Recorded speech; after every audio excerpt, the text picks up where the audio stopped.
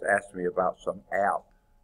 I said, I don't know. I don't use that one. He said, oh, maybe it was Mr. Raymond. I said, yeah, that sounds like him. Oh, okay. He said he had 4 hours with Mr. Raymond yesterday and 4.5 hours with me. So he had a pretty full day. So anyway. All right. We are recording because a couple of you are not here. 3 of you are not here. And I just want to make sure you would hear these announcements. I guess first and foremost, my office hours have changed just slightly. Monday, Wednesday office hours are just the same, but second mini-term, my second mini-term physical science starts later than my first mini-term did. So on Tuesdays and Thursdays, my office hours used to be 10:45 till 12:30. Now they're 10:45 till 1:15. So a little bit longer, 45 minutes longer on Tuesday and Thursday for office hours. That means, of course, I go 45 minutes later into the evening till 5:45, and I'll leave around 6. So anyway, just wanted to let you know that. Okay. If any of you are graduating this term and were not able to attend one of the 3 graduation meetings that they had scheduled, the one on Bessemer campus was yesterday. The last one is today at 1:30. So it's going to be starting pretty soon, about an hour, on the Birmingham West campus, the ACAT building, first floor theater. If you were not able to attend those and will be going through the graduation exercises, you can go to the Lawson State homepage, and then at the top of the page you'll see a bunch of blue tabs. Somewhere near the right-hand corner of the top, you'll see one big bright gold tab that says Quick Links. If you check on that Quick Links, click on the Quick Links, then scroll down until you find graduation information. And I think everything, well, there's a bunch of stuff there, most of what you would have heard at the meetings. Plus, I think Ms. Chisholm said she might be sending a few other things out there on it. So be checking that periodically and go through it carefully, and hopefully you'll get everything that you would have gotten at the meeting. Better to be at the meeting where you can ask questions, but if you're not, that's second best. All right. Now for class, any questions before we get started today? Anything? No. Okay. Before we actually get started today, we're going to be working on Chapter 12, Section 4, but we were going to do the preliminary questions in 12.3. I'm going to start here, I think, because this is probably a little bit more white space here to do the preliminary questions on page 650, 12.3. Is the dot product of 2 vectors a scalar or a vector? A scalar, absolutely. Number 2, what can you say about the angle between A and B if A dot B is less than 0? We have 2 vectors, A, vector B, given the same terminal point, or initial point. The self is here. And what can you say about the angle between A and B if the dot product A and B is less than 0? Obtuse angle is an obtuse angle. If the dot product was greater than 0, it would be an acute angle. Okay, number 3, because they depend on the cosine, and cosine of an acute angle is positive, obtuse angle is negative. Okay. Number 3, which property of dot products allows us to conclude that if vector V is orthogonal to both U and W, then V is orthogonal to U plus W? Which property of dot products, I can't talk, okay, enables you to conclude that if you had a vector V orthogonal to both U and W, then vector V is orthogonal to U plus W.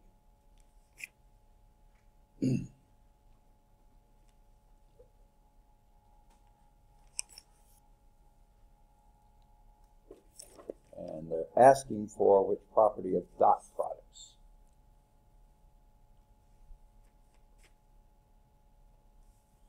I think they want you to go back to 645, Theorem 1, where they list those.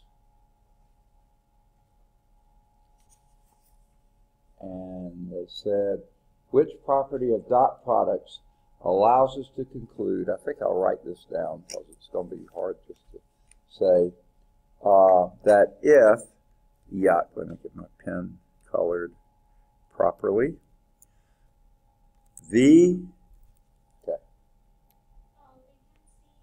say, oh, goodness gracious. Okay, say something, okay? No, I didn't realize it was still off, sorry. Okay, vector V, if I could find my pen here. Vector V is orthogonal to, gracious, I'm all tied up in my cord here, is orthogonal to both U and W. Okay, orthogonal to both of those.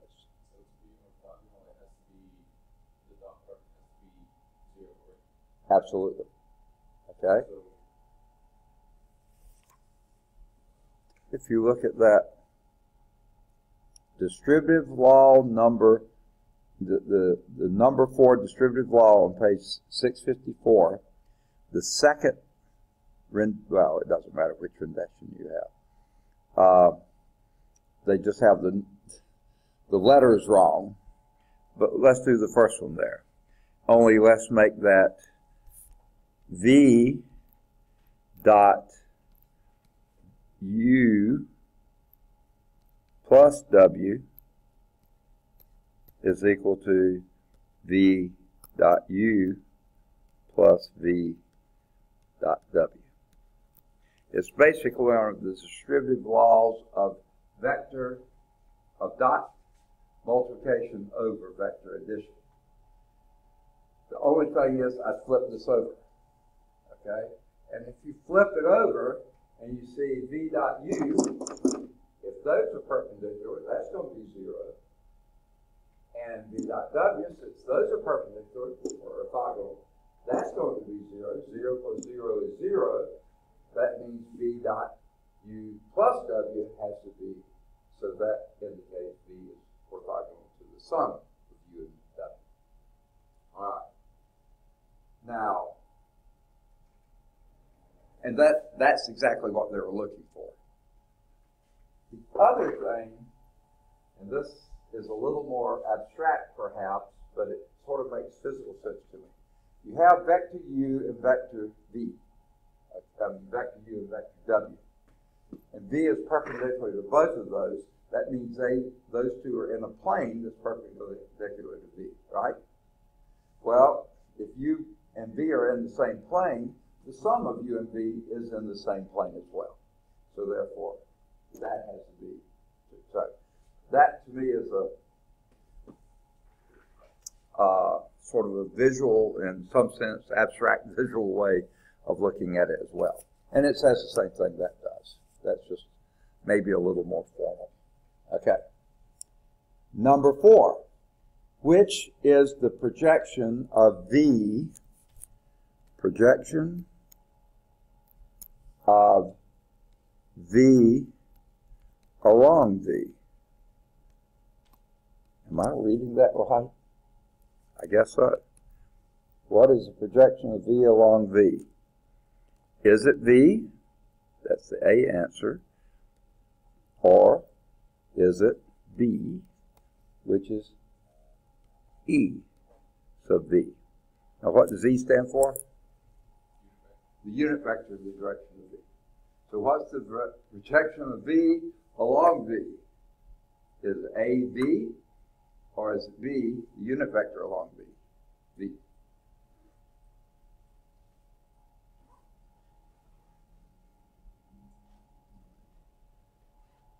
again, physically think of. What is the projection of vector V on itself?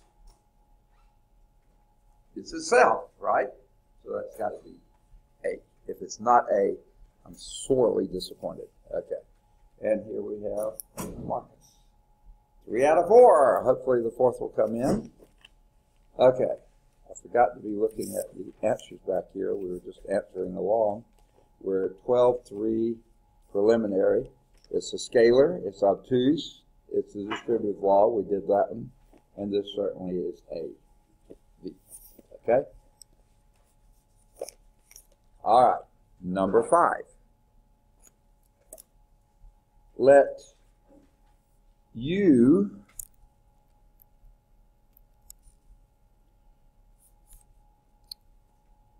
parallel to V, the projection of U, that's it. The component of U parallel to V, that's the best way to say that, be the projection of U along V.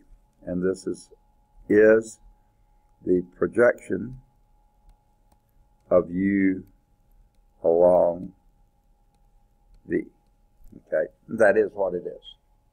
Okay, which of the following, sorry, which of the following is the projection of U along the vector 2V?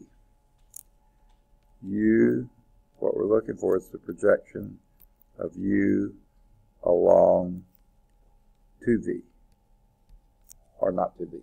Okay. And which is the projection of 2U along V?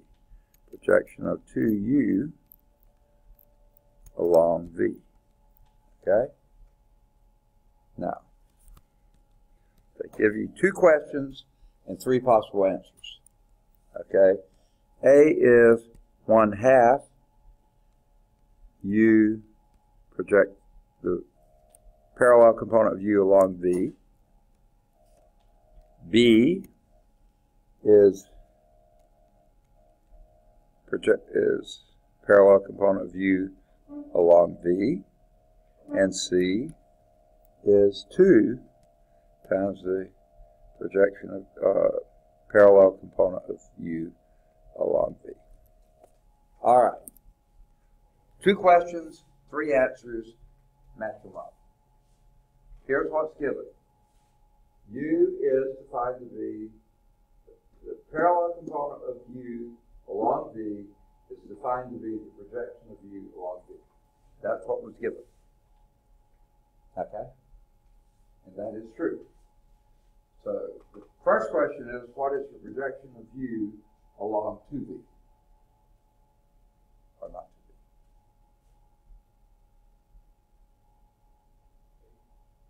Say again. A. Wait, did you say A? Okay, sorry. I don't think so. We'll go back and check. But let's think of it this way. Here's U, right? And here's V down here. Projection of U along V would be somewhere along like this.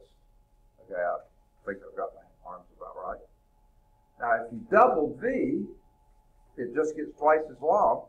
The projection of U along that is still the same as it was before. It hasn't changed. Okay?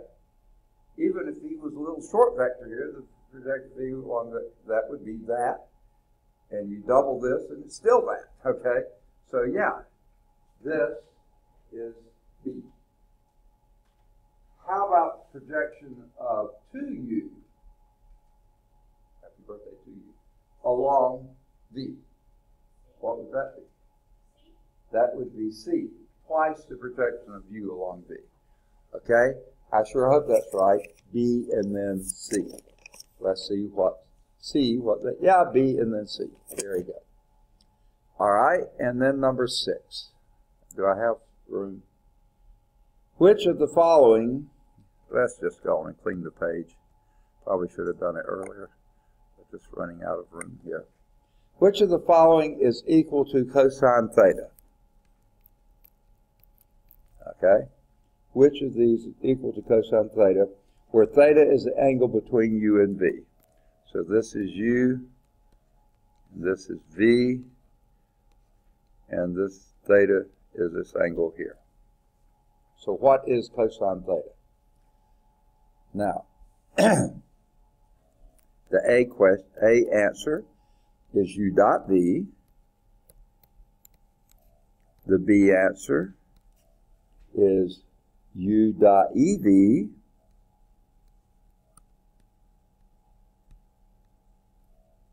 And the C answer is EU dot EV.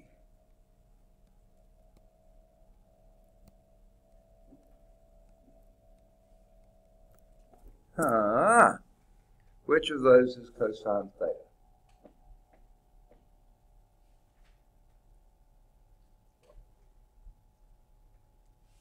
First, is it U dot V? So U dot V is magnitude of U times magnitude of V times cosine theta. That would only be true if U and V were both unit vectors, which it doesn't say they are. Okay? So I don't think that quite handles it, unless they happen to both be unit vectors. Okay, how about B?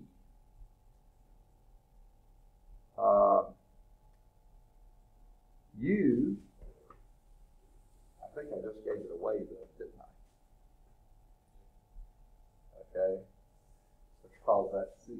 What I just said was C. The unit vector along U, whether U is short or long, whatever, that would be that, and that would be that, and the unit vector along V would be that, and then the dot product of those two would be the magnitude of this times the magnitude of that. But these are both unit vectors, so that would be 1 times 1 times the cosine vector. So sorry, gave it away too soon. So that would indeed be C. Doesn't look like it should be, but that's exactly what it is. And in the back, they even agree that's C. All right, I think I already made the assignments for 2-3 last time, didn't I? Right? Okay. So let's move on. Though I don't remember looking at all those. Wow. I guess I wasn't paying close attention. But 76 isn't one you had to do, but 77 is a pretty interesting problem. Three-dimensional space vector. I think it's pretty good. But anyway, I hope, did I make those assignments? I usually do, but did I last time? It may be we ran out of time and I didn't, did I? Well, I'll do them again just in case. Any of the odds 1 through 11, any of the odds 13 through 17, do either 19 or 21 or both. Any of the odds 23 to 27, any of the odds 29 through 33, either 35 or 37 or both, either 39 or 41 or both, any of the odds 43 through 51, any of the odds 53 through 59, do 61, do 63, do any of the odds 65 to 69, do 71, do either 73 or 75 or both if you choose, and then 77, that's why I don't think I did it. I would have found that an interesting problem to stop and mention, and it's an interesting problem, so I won't do any more on that. But 77, or any of the odds, say 77 through 89, okay? Then further insights and challenges, if you're really interested, you can pursue those. I just looked at those to see if, oh, here's something. Number 91.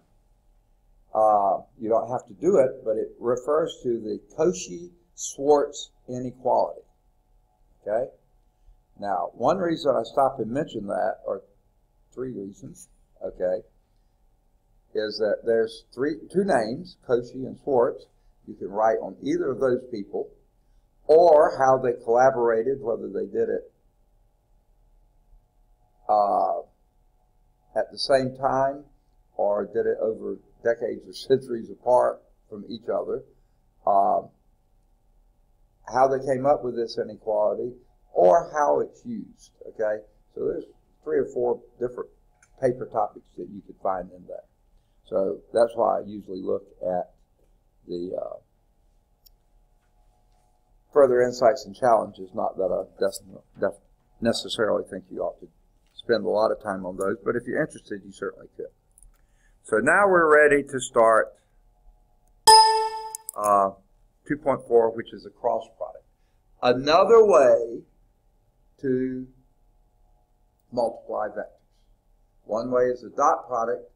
Sometimes an old thing they call it the scalar product, but they don't use that terminology because it's confusing with scalar product with scalar times a vector. That's also called a scalar product.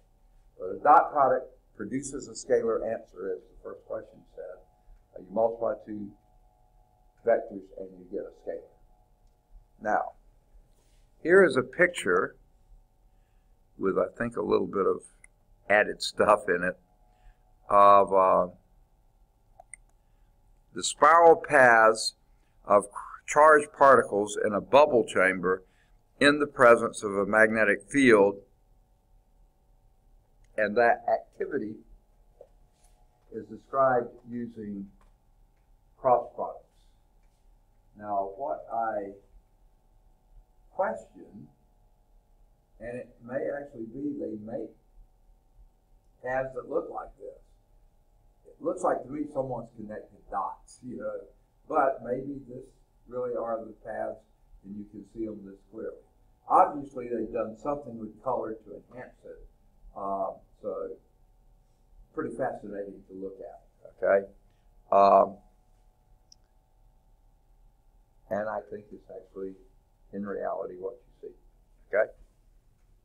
With the color enhancement anyway. Dot products are used to express some of that motion.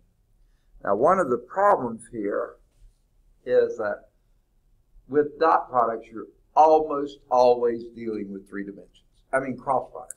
You're almost always dealing with 3 dimensions. Whereas dot products, by their definition, multiplying 2 vectors, anytime you got 2 vectors, they're in a plane, okay? And then you multiply them, you get a scalar, which doesn't even need to be in space at all, okay?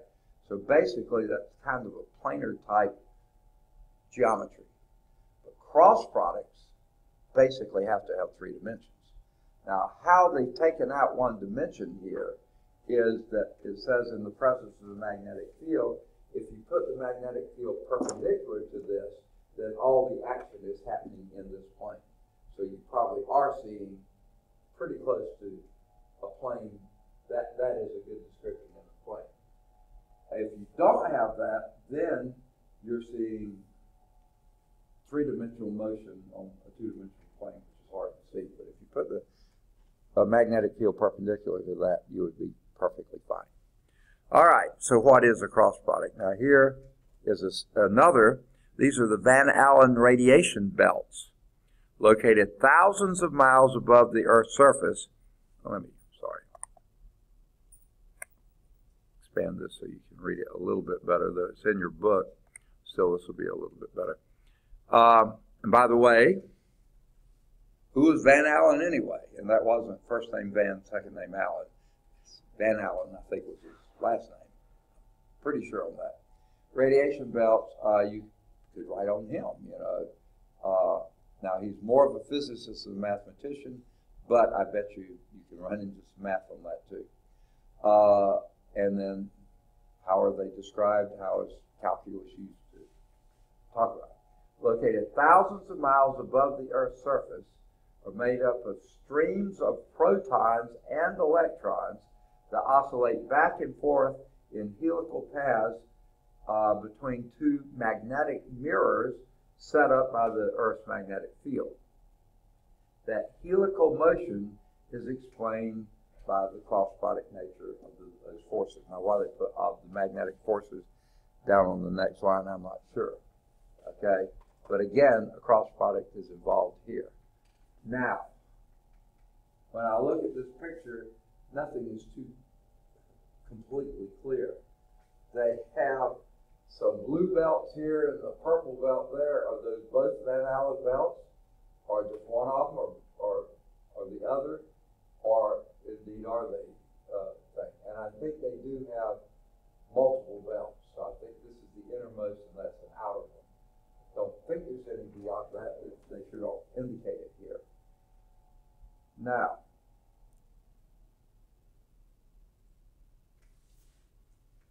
I'm pretty sure that's different from the ionosphere.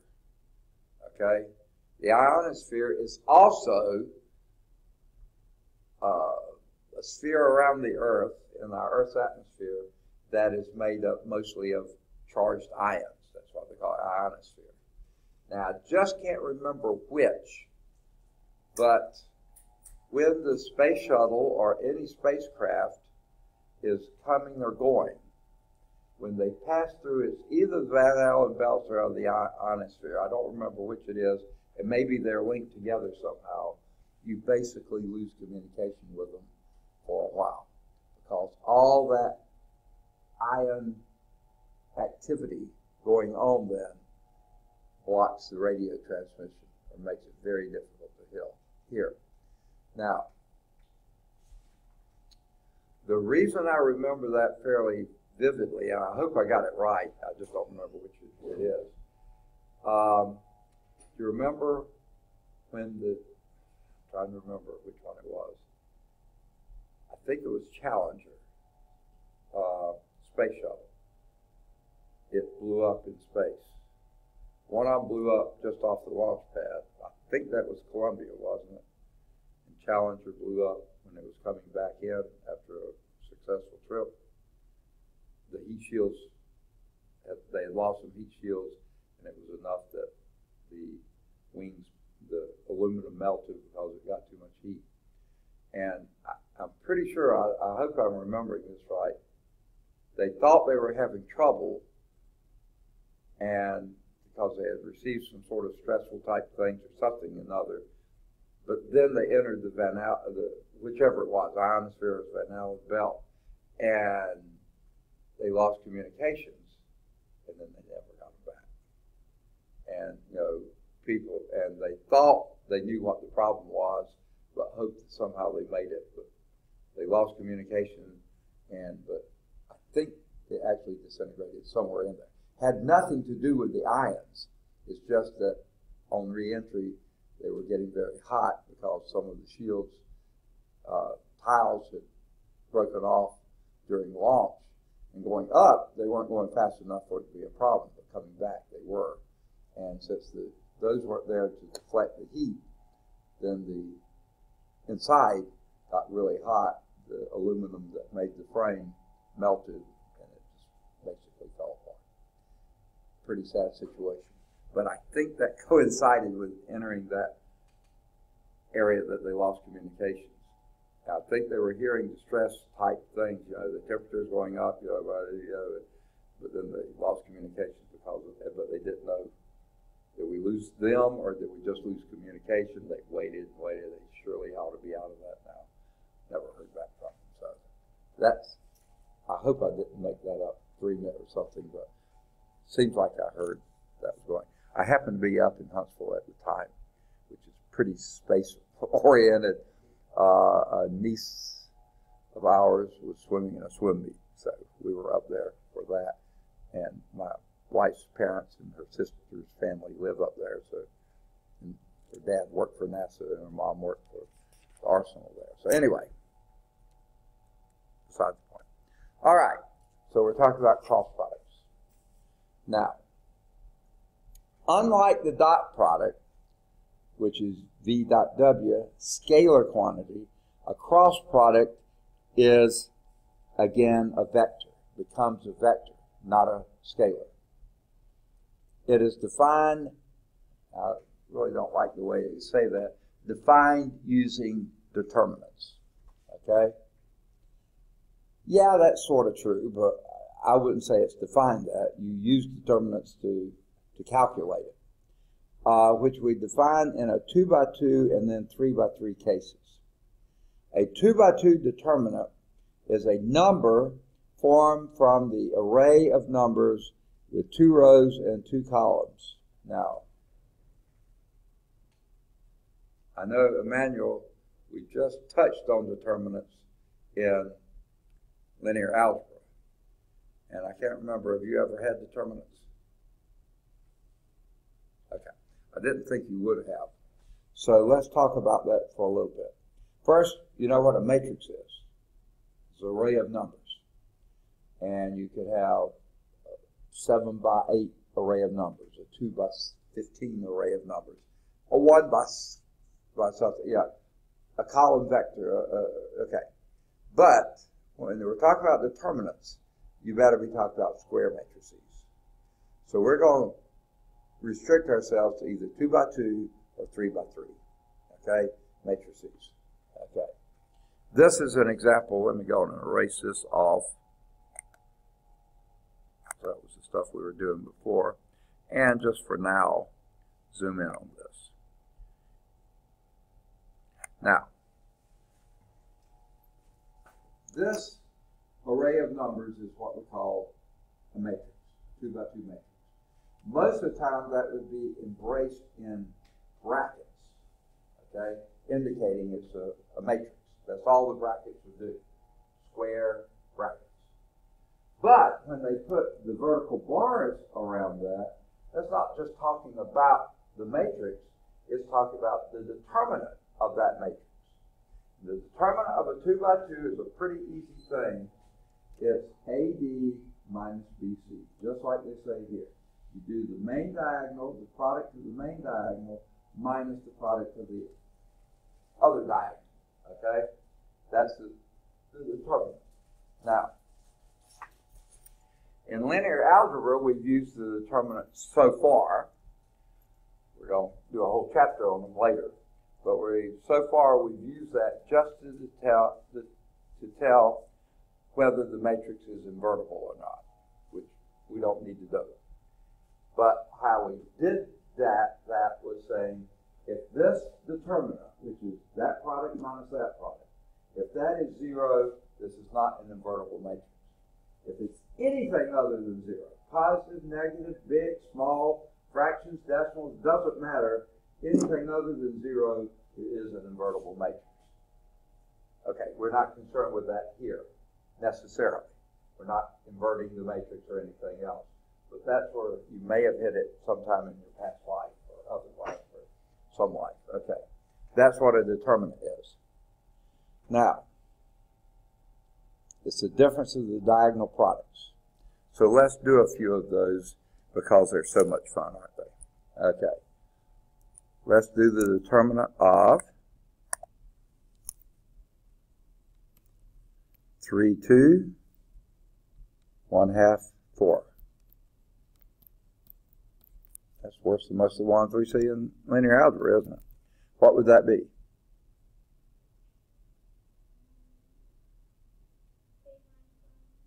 3 times 4 is 12 minus 1, which would be 11. Okay? That's the determinant of that matrix. Okay? Now, how could we do a 3 by 3? Okay? Well, Emmanuel's jumping the gun here. He's going to learn this before we do it in linear algebra. Here's what we do with this. Now, there's many ways to do it, but be consistent with it. Now, what they have chosen is to use the top row. You didn't have to choose the top row. You could have chosen any row, or you could have chosen any column. But once you've chosen it, here's what you do. Pick this first element here, A1. Then wipe out that first row and first column, and then do the determinant of what's left. Okay? B2, and you take that and multiply it by the determinant of B2C3 minus C2B3. And that's called the 1-1 minor, by the way, if you needed to have a name for it. Now, here's the trick. When you have the larger matrices like this, a 2 by 2, you just do it. Okay? When you have larger matrices matrices, you basically, and this is what I call it, you assign a sign, that sounds like I'm being repetitive, to each position. And it doesn't really matter how you go, you just go some regular pattern. Plus, minus, plus, minus, plus, minus, plus, minus, plus. Or plus, minus, plus, minus, plus, minus, plus, minus, plus. They always turn out the same as long as you follow those patterns. Just don't do anything on the diagonal. Plus, minus, plus, minus, plus, minus, plus, yeah. However you do it, you're going to get the same result, okay? So, for the second, since you chose to use this row, that second entry is a negative entry. So, minus B1, that's where that came from.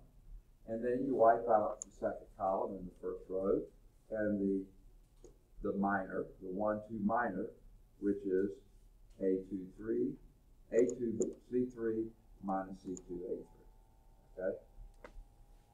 Then you go to the third element, which is a plus position, plus C1 times, wipe out that row and column, and that's a 1, 3 minor, A2, 1, A2, B3, minus B2, A3, okay? That would be your determinant of a 3 by 3. Okay? That's matrix, finding the determinant of 2 by 2 and 3 by 3 matrix. What are we doing here? We're supposed to be finding a cross product. What has this got to do with a cross product? Well, we're going to use the way that you do a determinant and do that. Now notice the book just said use the top row. I said to find the determinant of a matrix, you can use any row, any column. Sort of forget that for what we're going to do, because what we're going to do is assign top row a very special representation. And then the next two rows will take on their own meaning. Okay? So, before we do that though, we're going to, they're going to have us play with determinants. I thought they were going to pass these, but they're not. Example 1 is actually going to be finding a determinant, even though we'll not necessarily do determinants in this course except this one particular way. But let's do example 1. I don't think I've got a slide on it. So let's do example 1. Calculate the determinant of 2, 4, 3, 0, 1, negative 7, negative 1, 5, 3. Okay. Now we're going to do it the way the book said, even though there is an easier way. Okay. We're going to do the top row, because in the future, that's all we're going to do for cross products, for a very special reason. But if this were really matrix algebra, I wouldn't do that. I would do it the easy way. But we do it their way. You tell me what to write down. 2 times the determinant of 1, negative 7, 5, 3, minus 4 times the determinant of 0, negative 7, negative 1, 3, plus 3 times the determinant of 0, 1, negative 1, 5. Got it. Now, calculate the determinant. That's 2 times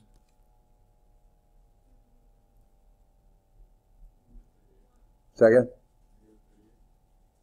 I heard, did you say positive 38? Yeah, 38. My hearing's bad. You see how I got that? 1 times 3 is 3, minus the product of negative 5 times 7. That would be negative 35, but you're subtracting it, so that's plus 35. So 3 plus 35 is 38. Next, minus 4 times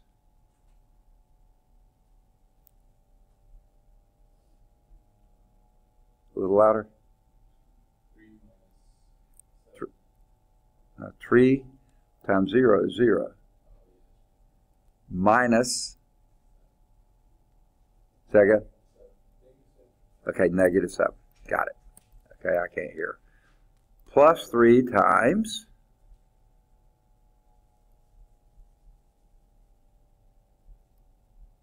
help me out with that one, easiest one.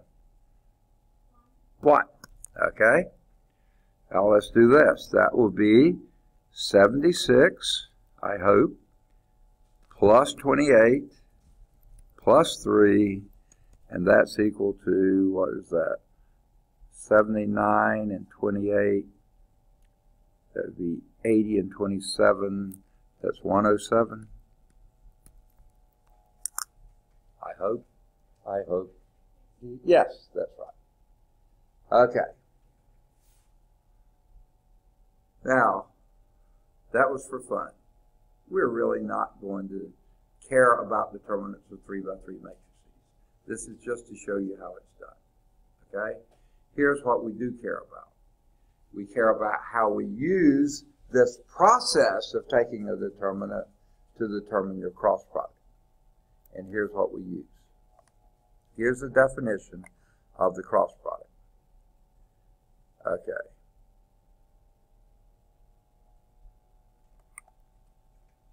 The cross product of two three-dimensional vectors. Okay?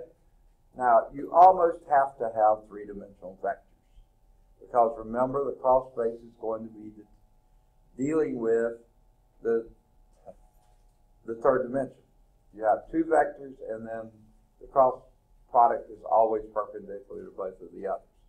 So you can't stay in two space and have a cross product. You have to be in three space. So we'll have three-dimensional vectors. Here's vector V, which is A1, B1, C1. I would prefer to call it B1, B2, or B3, but this is fine. Okay? A1, B1, C1. And some other vector W, which is A2, B2, C2. Okay? Now, the cross product of those vectors, here's how you get it. V cross W. And folks, right now, the order matters on cross products. Dot product, it doesn't really matter. It matters on cross products. Dot products are commutative, cross products are not. Okay? Now, so here's how you find it. V cross W.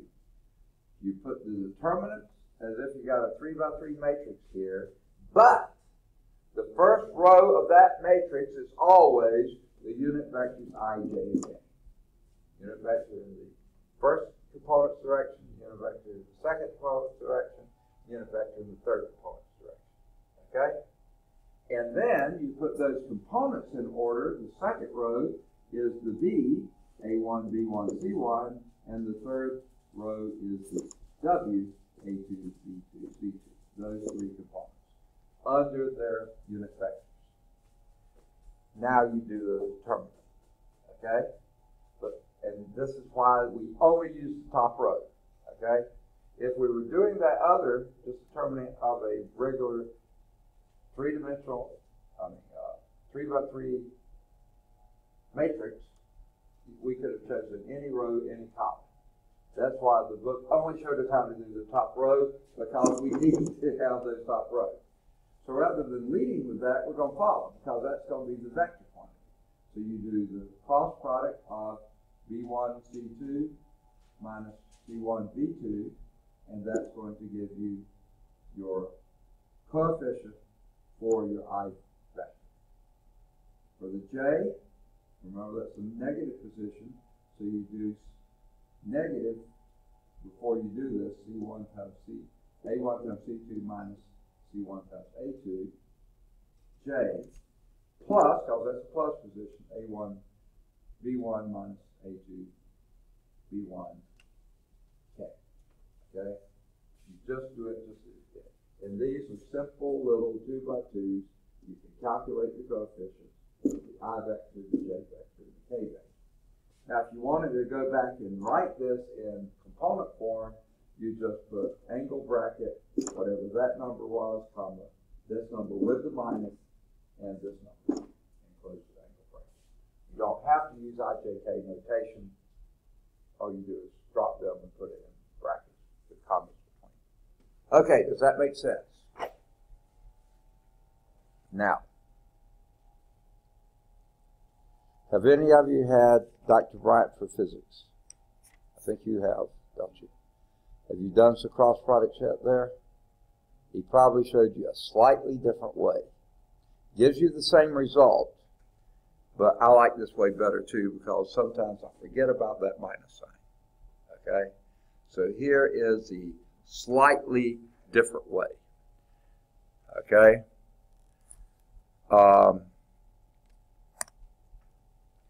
But before I do that, I'm going to write down what this answer is.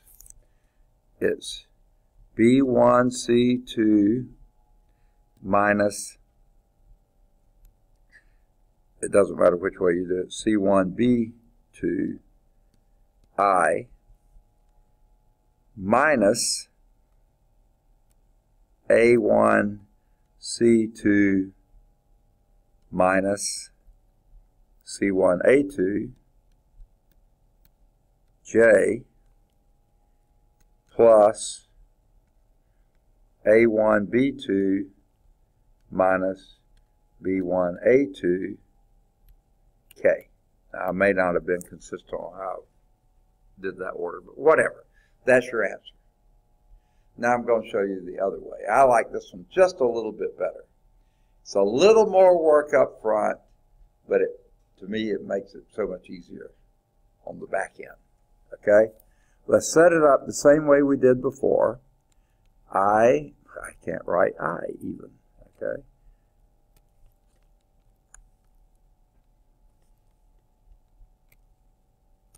Okay. I, J, K.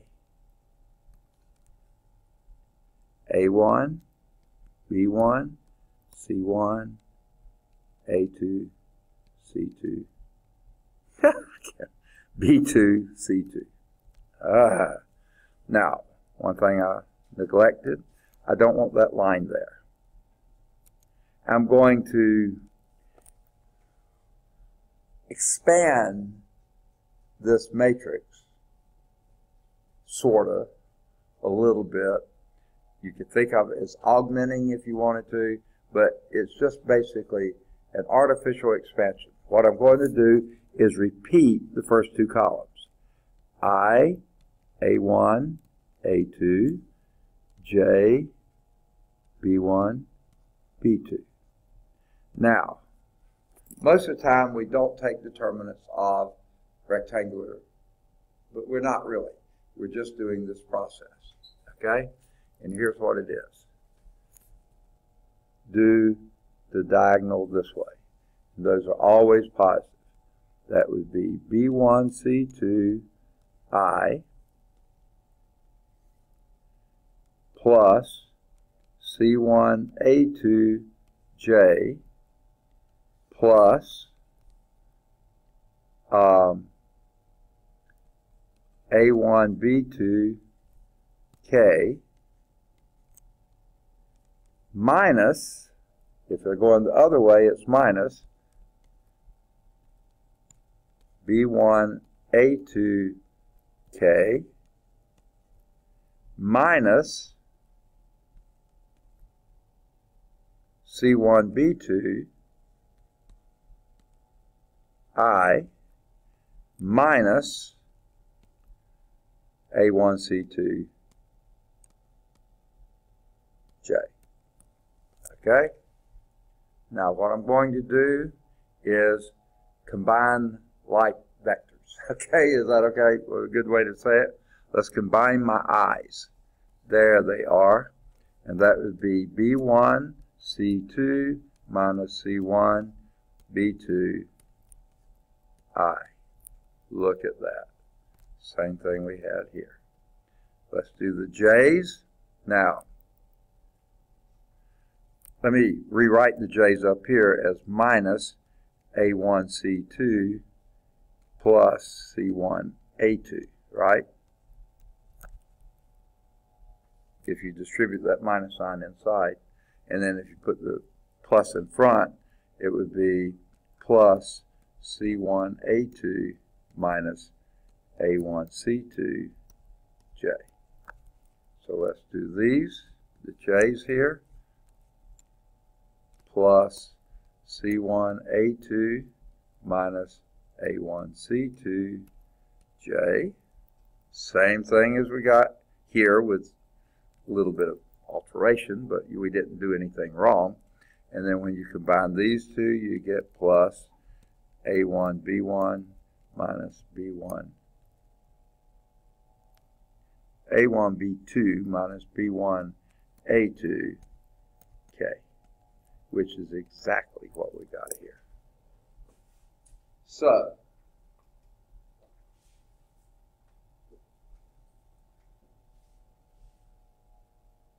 this way, you have to split it into three different 2x2 matrices, remembering the sign, doing the calculations. This way, just expand it, just multiply. Positive diagonals going downward, negative diagonals going up. And only do the threes. Don't try to do a 2 or anything else. Only threes.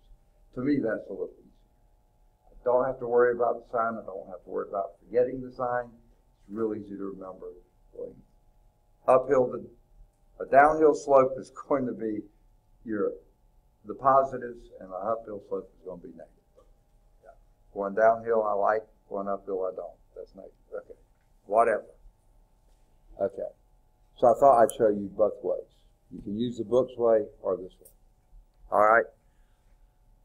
Let's clear this out of the way then. You okay with it? Any questions? Okay. Let's do example 2. Calculate V cross W. And that's what we call it.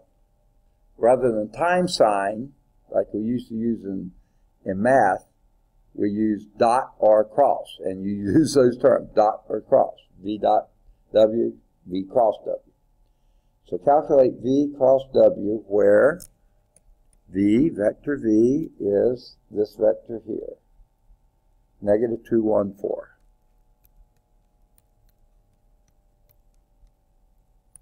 And W is this vector, 3, 2, 5. Okay? How would you find the cross product?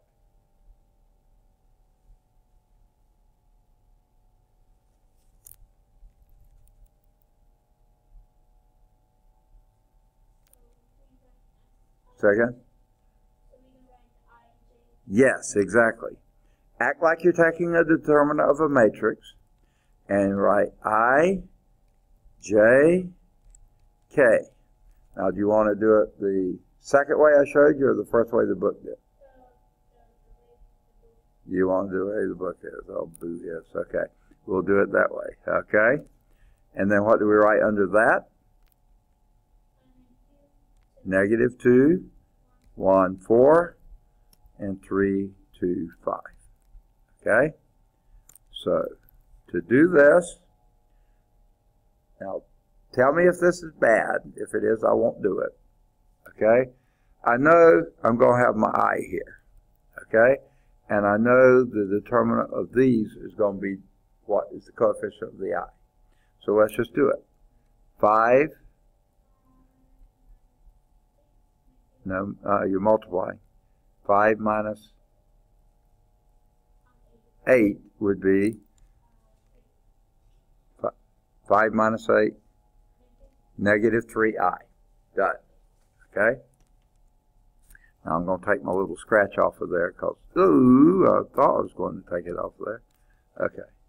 Because it's going to get messy if I leave it in there too long. Okay? Now let's do the J's. Now the J's, we're going to cross out that row in the column and do what's left. But remember, now this is where you have to remember, it's a negative quantity. Okay? So it's going to be minus and do the cross here. Negative 10 minus 12 negative 22, right?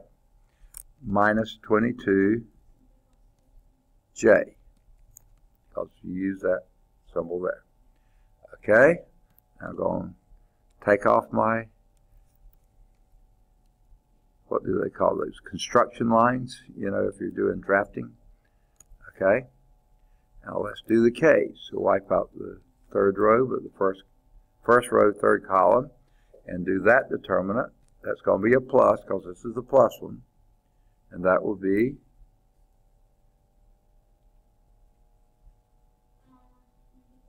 negative 4, minus 3 would be negative 7k, if I could write, okay? So, this gives us the cross product, this cross product is minus 3i plus 22j minus 7k. Now, if you wanted to write it in component form, just drop the ijk and write it as negative 3, comma 22, comma negative 7.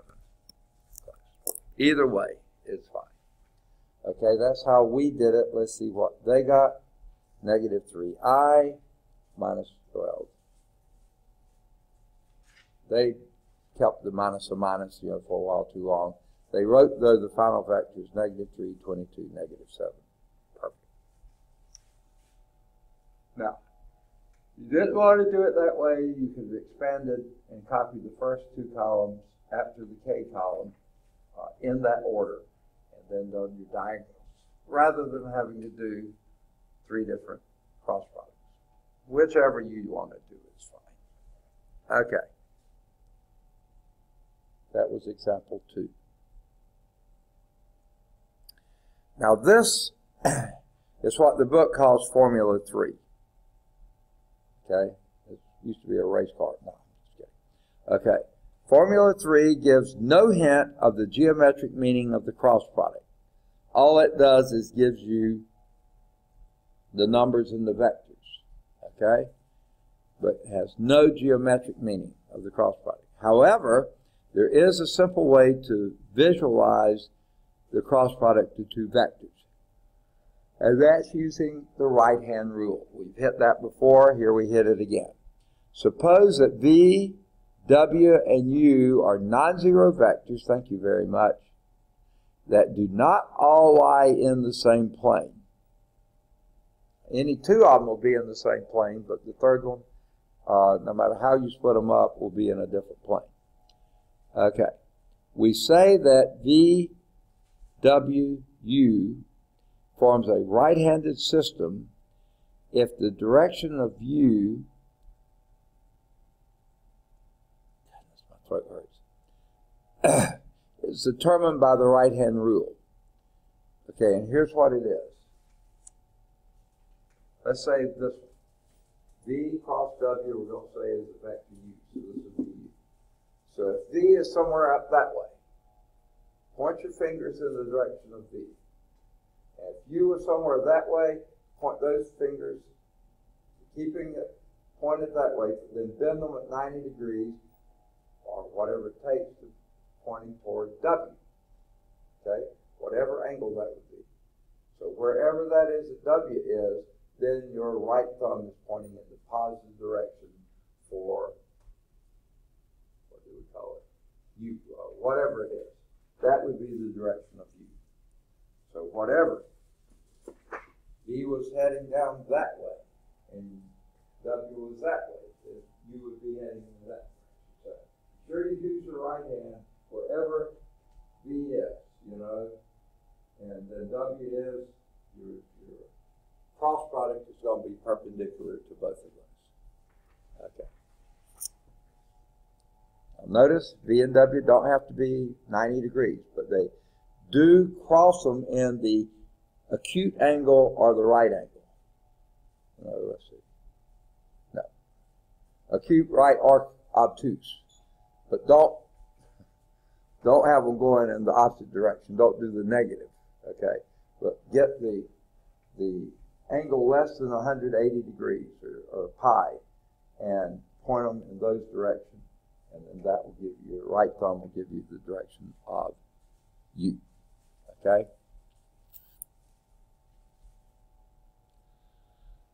Now, I'm going to point this out to Emmanuel mostly. Y'all can listen too.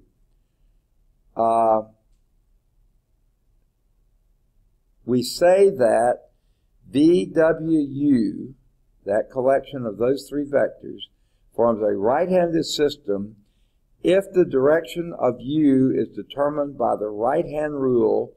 That's when your fingers of your right hand curl from V to U, your thumb points in the same plane as saturated by V, as spanned by, that's the whole word I was going for, spanned by V and W, as U, okay?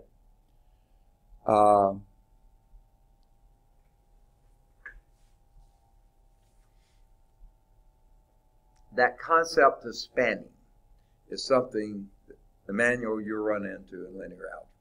We aren't there yet, but you will. You have, you're in linear algebra too. I keep forgetting which two classes each of you are in, okay? But the two of you will run into spanning again. Unless you take linear algebra or take it somewhere else, you probably won't see the word spanning anymore. But in other words, two vectors, especially in three space, two vectors define a plane. We otherwise say it spans a plane, and then the plane perpendicular to that is a vector perpendicular to that plane is going to be that. Okay. Now, here's the, I think it would be the following. Oh, there's our right-hand rule there. V and W in that direction. Okay. That's V cross W. Okay. They have two figures like that in our text. They only show the one here, I think, unless they show it later. So let's talk about this theorem 1. Goodness gracious.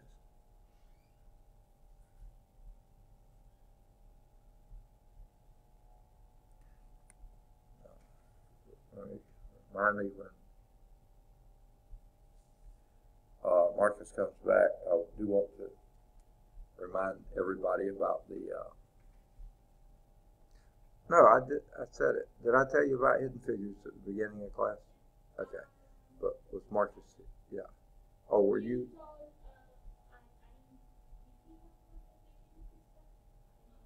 All I did at the beginning was say, you've heard all the announcements because Emmanuel was the only one here, and he had already heard it this morning. But did I tell you about it today? Monday. One little difference there, but let me wait until Marcus comes back in case he missed it this morning. Okay? Because I think he came in late this morning too. I can't remember, but anyway. Okay. So here's theorem 1, the geometric description of the cross product. The cross product of V cross U. V is some vector, V cross W. And W is some vector. They have some relationship somehow here. Okay? Now, V cross W would then be whatever direction V is in, and if V is this way and W is back this way, then turn your right hand to V's here and turn it toward W. Okay? Then the cross product is pointing down. Okay? Whatever it is, but don't do V cross W, that will point in the wrong direction. Get it busy. Okay, the cross product V cross W is the unique vector. There's one and only one of them with the following three properties, all three properties. Number 1, V cross W is got to be orthogonal both to V and to W. V and W don't have to be orthogonal to each other, but they can't be collinear. Okay? If they were collinear, then the cross product is 0. Okay? So they're orthogonal. V cross W is orthogonal to both V and to W. V cross W, now this is new. It has a length. Now notice the similarities for what we have with dot products. We had V dot W that was defined as magnitude of V times magnitude of W times the cosine of the angle in between. Well, that was a scalar quantity because all of these three things would have been scalar. But now we're talking about the length, which is a scalar quantity. This told you its direction. This tells you its length. V cross W is the magnitude of V, the length of magnitude of V, times the magnitude of W, times the sine of the angle in between. Okay? But keep the angle between 0 and pi. Okay? Don't try to do that kind of a cross. If this is V and this is W, put your fingers here and go to the less than 180 degree angle that connects the two, then it's going down that way. Okay? So that's the length. Magnitude of V, magnitude of W times the sine of the angle. So make sure that angle is between 0 and pi. Now, between 0 and pi, what can you tell me about the sine? Always positive. So this indeed is a length. Magnitude of V is a positive quantity. Magnitude of W is a positive quantity. And sine of theta, as long as you keep theta between 0 and pi, that's a positive quantity. So you cannot have a negative length here. It will never happen. Now, third, the set of V, W, and V cross W forms a right-handed system. Okay? So V and W are in one plane, and V cross W is in the plane perpendicular to that in the direction of your right thumb when you cross V and W. Okay? Make sense? Now, I think we're ready for example 3. Now, here's that. Okay. This looks almost just like this one. Okay? Now, the only difference is the next one I'm going to show defines that as the angle theta, and it also shows that this would be negative. Okay?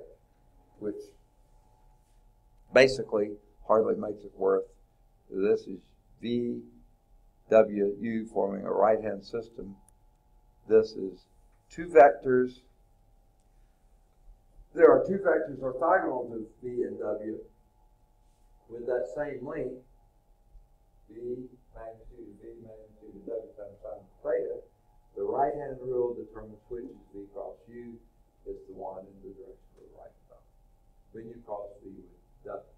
If this were V and that were W, then it would be the exact opposite of that. Okay? What now is listed minus U would be positive U. Okay. Any questions on that? Okay.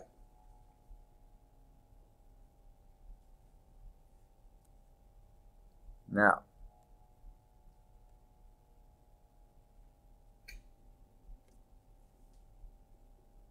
I don't think I'm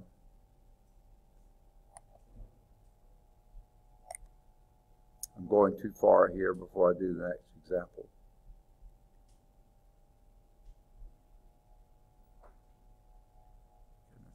This doesn't line up well. Yeah, you got not a really bad headache, but an aggravating little headache. Okay. The direction of U, they hit this over and over and over again. V cross W is determined by the right-hand rule. So this time they drew V.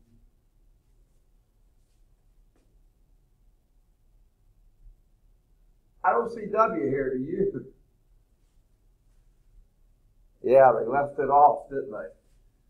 W is over here somewhere, okay? I guess it's behind that symbol, and I can't move it.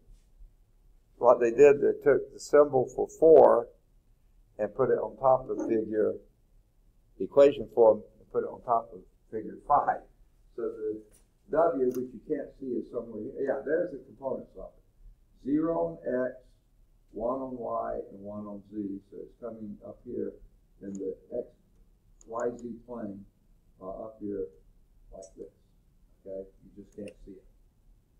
So if you do V cross U, then sure enough, W is pointing, and V cross W, U is pointing up in that direction.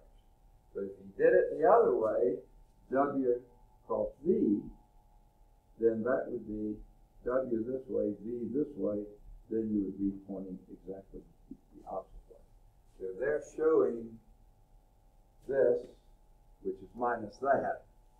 They're written here, this, which is minus that. So this is a little wacko. They put two different things on top of each other and obscured everything.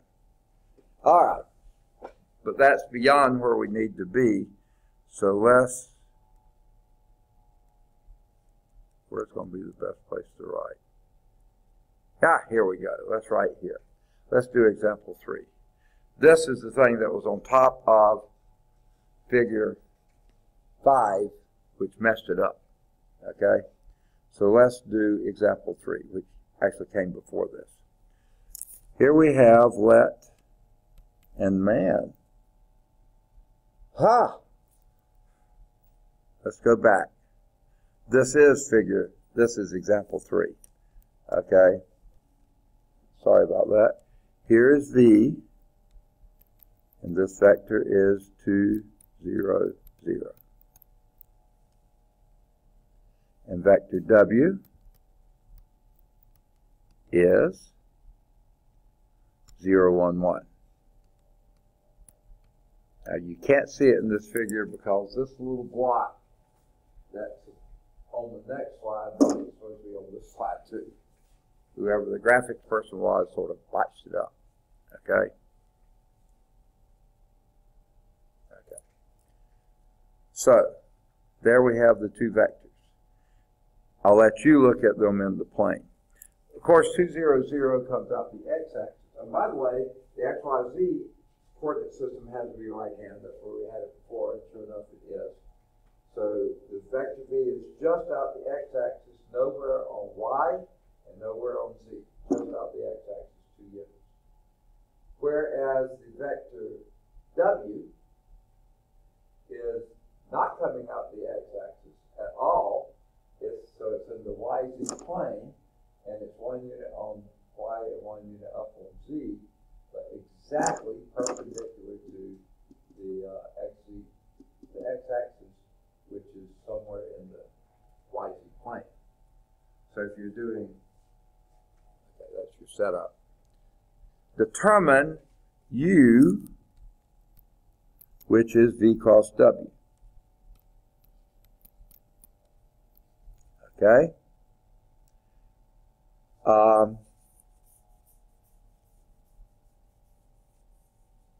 It says using the geometric properties of the cross product rather than equation 3. I do this. I like equation 3. So, it says using the geometric properties. What do geometric properties do we know about v cross w?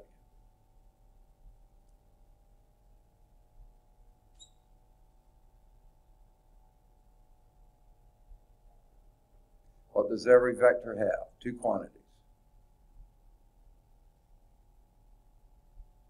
Vector has 2 quantities. What are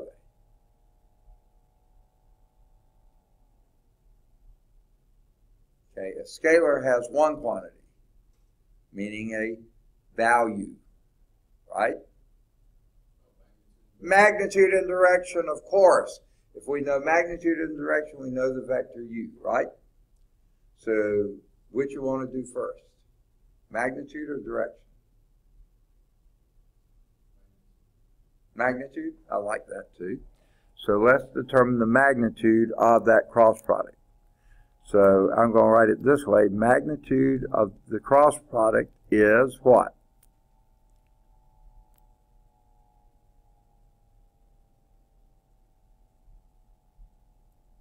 Help me out here.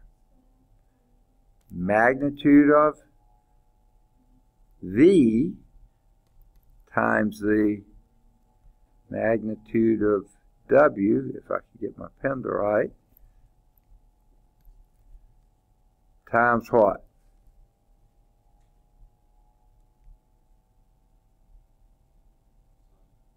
Second, sine of the angle theta. Okay? Now, wait a minute, folks. Do we even know what theta is? Any of you have an idea?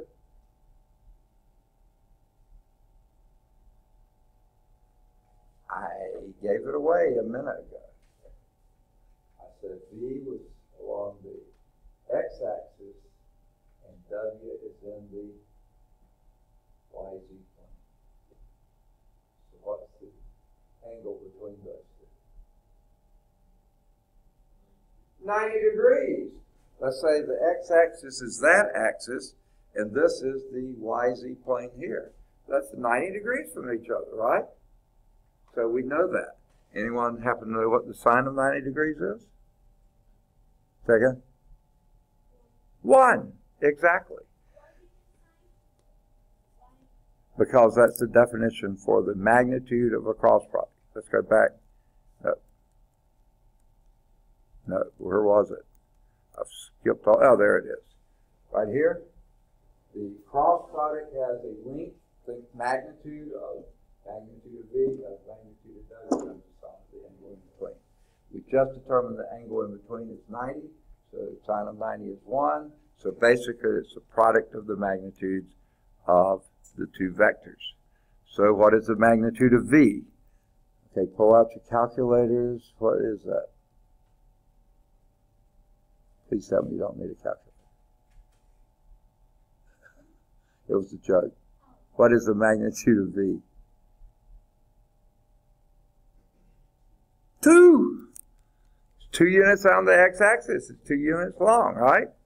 Now, magnitude of W may be just a little harder, but not too bad. What is that? The square root of 2, okay? 1 squared plus 1 squared is 2. 1 plus 1 is 2. High-level math today. And then take the square root of that, square root of 2. So there is the magnitude of U, is 2 root 2. All we need is direction of this cross product, okay? Now,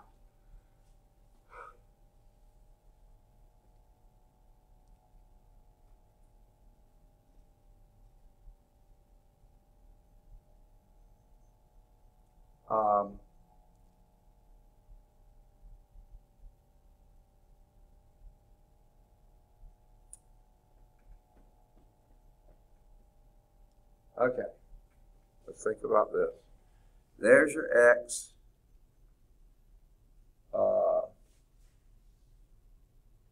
Here was your Y. V. Here's your W. W is 1, 1 this way. So this cross that is going to be somewhere back that way, right? It has to be perpendicular to each of these, okay? Now,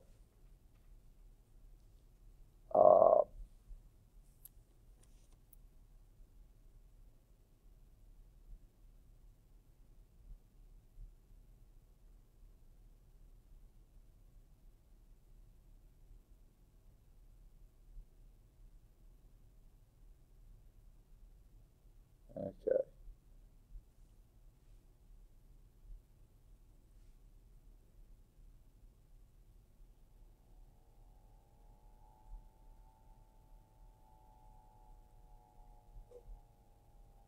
Okay. Now,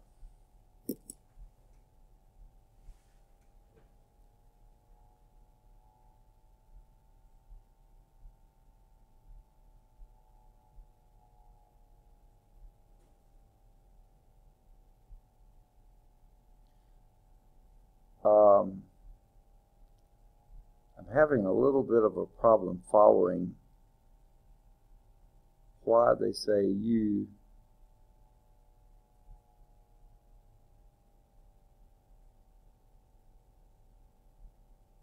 okay. W is in, oh, okay, I'm misreading. Okay. Somebody misread here.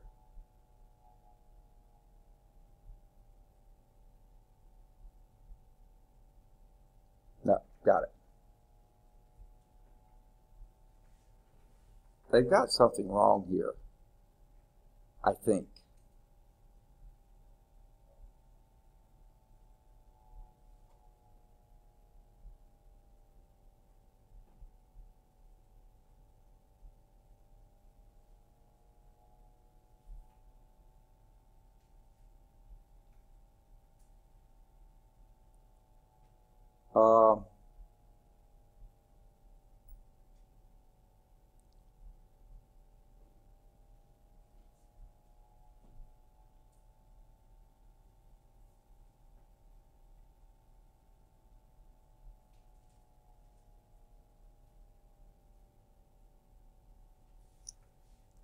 Here's my problem.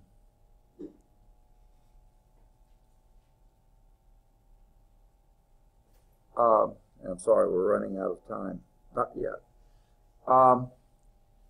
W is in the YZ plane. Okay, they gave us that.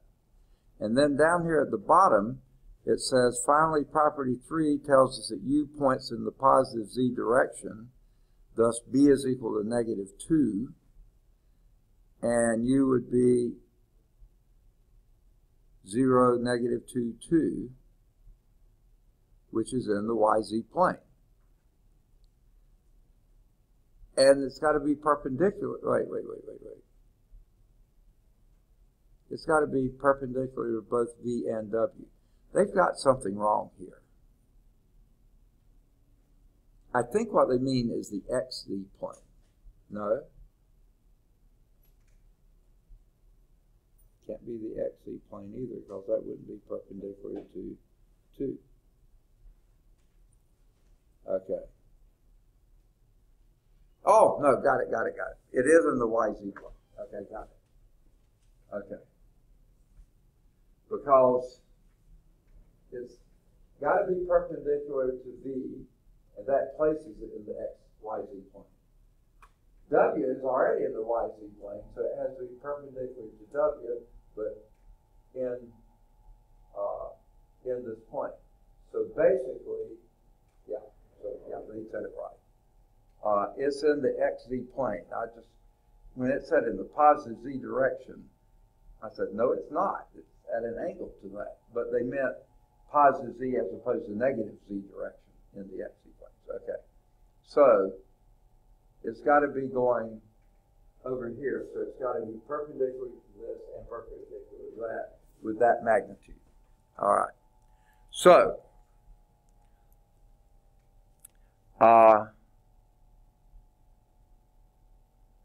So you see the Y value has to be negative, the Z value positive.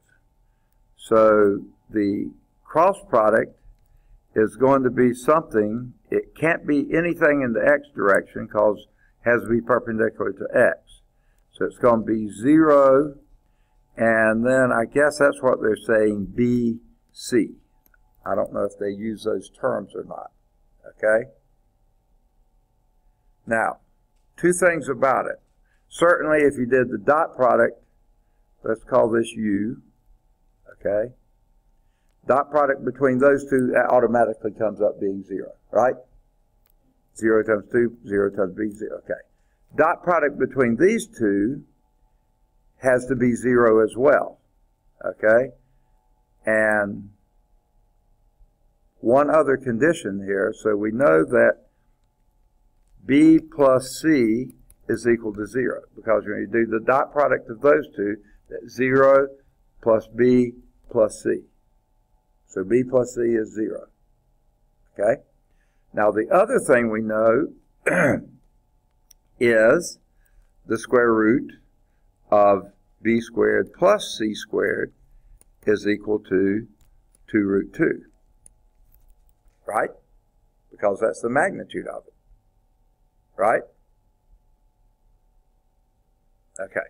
Now, let's square both sides. That would be B squared plus C squared is equal to 8. Square 2 and you get 4. Square root 2 you get 2. 4 times 2 is 8. All right. Now, This tells us that b is equal to negative c. Okay? So plugging that in here, you get b squared plus, well, let's do it the other way, negative c squared. Let me,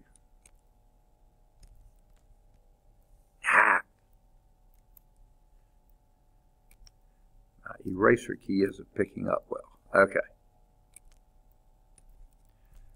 Negative c squared plus c squared, I don't need but one of them, is equal to 8. Okay, well this would be c squared plus c squared is equal to 8. So this is 2c squared is equal to 8.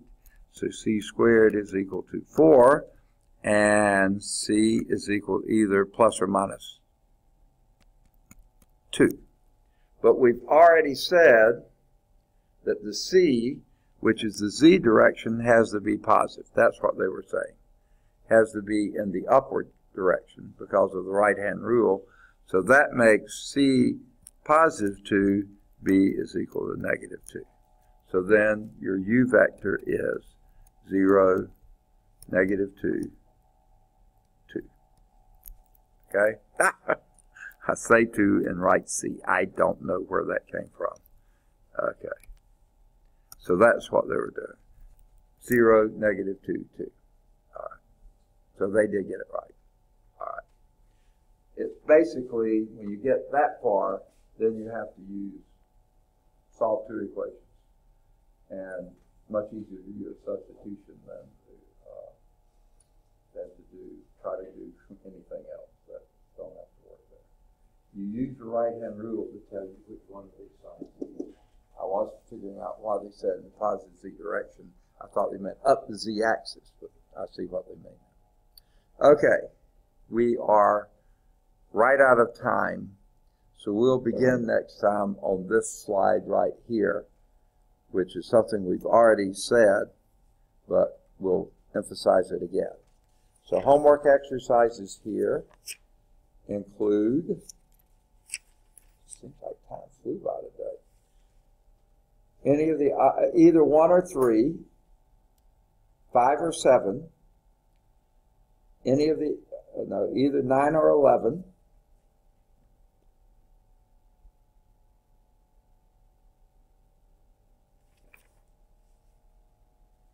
I guess we stop there, because we did do some in 12.3 too. So we'll stop there, and we'll pick up and go from there next time. So we'll start on here. So I've got to erase this one. Okay. Good deal. We'll hopefully make more progress next time. Sorry about that. Okay.